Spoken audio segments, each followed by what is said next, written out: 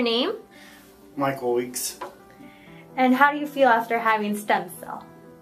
I feel great as of today. In the beginning, before I had it, I didn't think I was going to make it, to be honest. I had got diagnosed with emphysema COPD a little over a year and a half ago, and my life pretty much was going down the tubes. I felt like I was breathing through a traffic cone, and I was doing some research for stem cell, and it was pretty much where I was researching was out of my reach.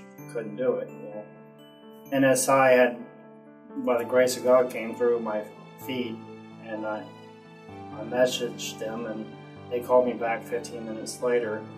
I was skeptical with it all, but I've had the procedure done, and I have nothing to gain by telling anybody this, other than the fact that it helps. It really does help.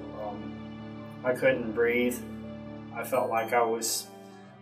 actually felt like I was dying, and I just wanted to give up because I lost my dad to it, and I knew what I was in for. So pretty much, if you know anybody that's got COPD, I would definitely contact NSI, because they can help and they can make a difference in your life.